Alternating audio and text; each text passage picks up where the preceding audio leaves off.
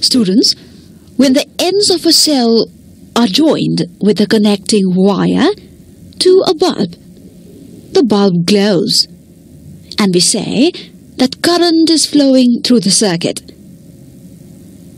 The closed path in which the current flows is called an electric circuit.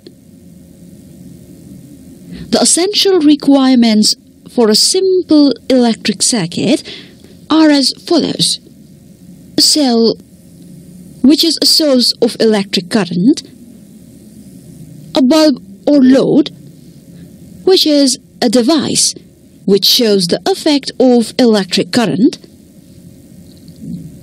a connecting wire, which is the medium which provides a path for the flow of current; and finally, a switch, which is used to open or close the path of electric current in a circuit.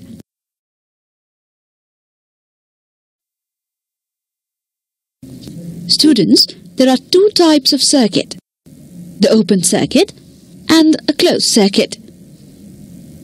Open circuit. When the switch is off, the bulb does not glow because there is a break or disconnection in the circuit. Such a circuit where there is a break or disconnection is called an open circuit. Students, current cannot flow through such a circuit. Closed circuit. When the switch is on, the bulb glows.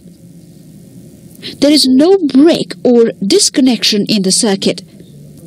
Such a circuit where there is no break or disconnection is called a closed circuit. Current can easily flow through such circuit.